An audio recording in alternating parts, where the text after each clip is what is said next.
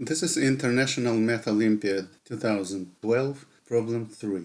Let's understand the rules of this game and both questions of this problem.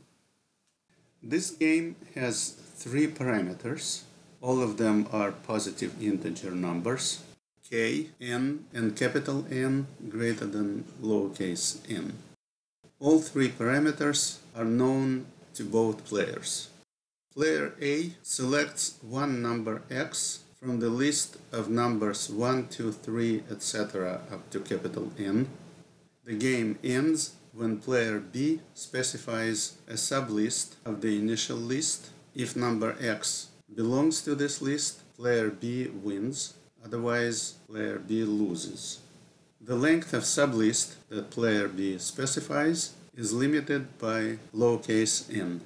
Before that, player B can ask the unlimited number of questions. In each question, player B specifies a sublist of the list of numbers from 1 through capital N, and player A must answer whether number x belongs to this sublist or not. The meaning of parameter k is the maximal number of consecutive answers in which player A is allowed to lie. The first question of this problem is to prove that if lowercase n is not less than 2 to the power of k, then the winning strategy exists for player B. The second question, B, asks to prove that 2 to the power of k is the smallest lower limit for n. Or more specifically, we need to prove that for all sufficiently large numbers k, there exists number n greater than 1.99 to the power of k, such that player B doesn't have guaranteed winning strategy.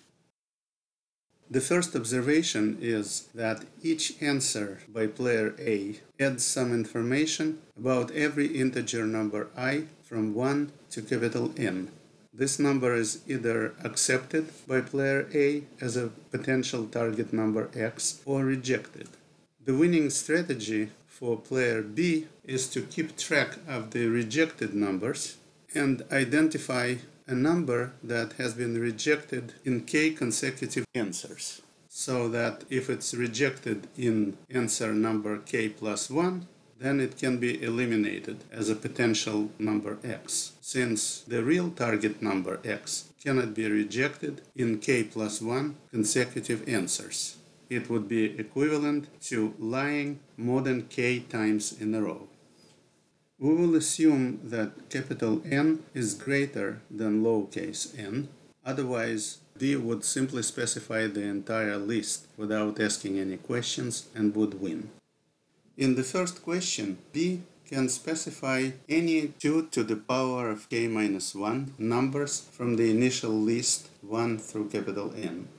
That guarantees more than 2 to the power of k minus 1 numbers left in the list, so that after any answer to this question, there will be at least 2 to the power of k minus 1 rejected numbers. In the second question, we will specify half of these rejected numbers, so that after any answer to the second question, there will be at least 2 to the power of k minus 2 numbers rejected in both answers, first and second.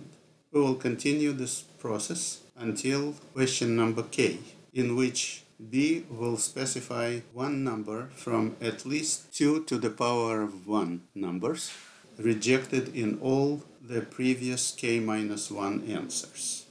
That will leave at least one number after k consecutive questions that was rejected in all k answers.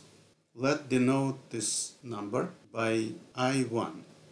In question number k plus 1, B should specify one single number I1. If I1 is rejected, this number can be eliminated, since it's been rejected in k plus 1 consecutive answers. If I1 is accepted, B should ask the second sequence of k questions, based on 2 to the power of k numbers, which exclude number A1, and should find another number I2 in the analogous algorithm, which identifies number I2 as the number that has been rejected in all these second group of k answers. Then number I2 can be certainly eliminated. Let's prove it. Suppose that I2 is x.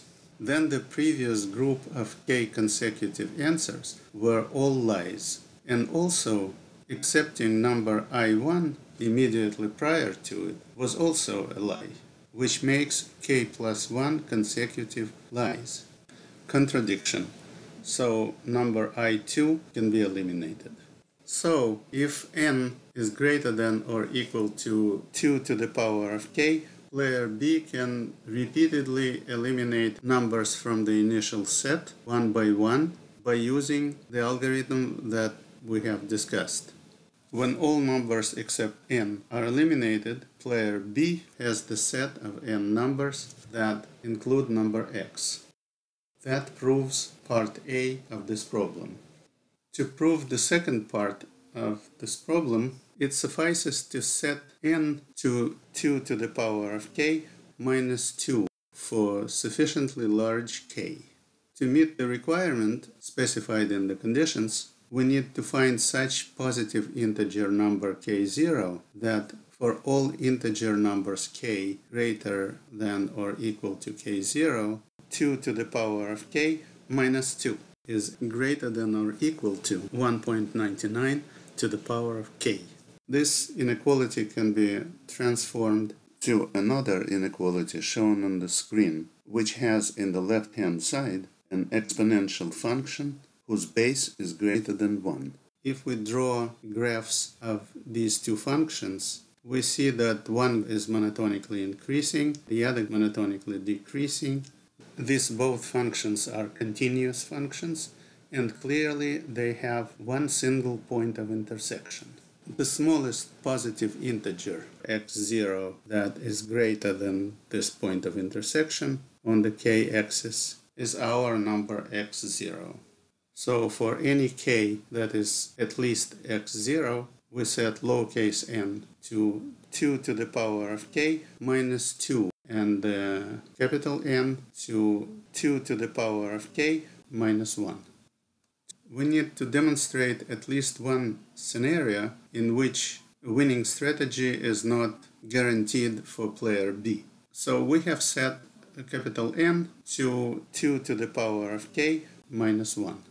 Since this is an odd number, the best player B can do is to partition it in two uneven sets. One with 2 to the power of k minus 1 numbers, and the other with 2 to the power of k minus 1 minus 1 numbers. And player A should reject that smaller part. In general, the strategy of player A is to minimize the number of rejected numbers.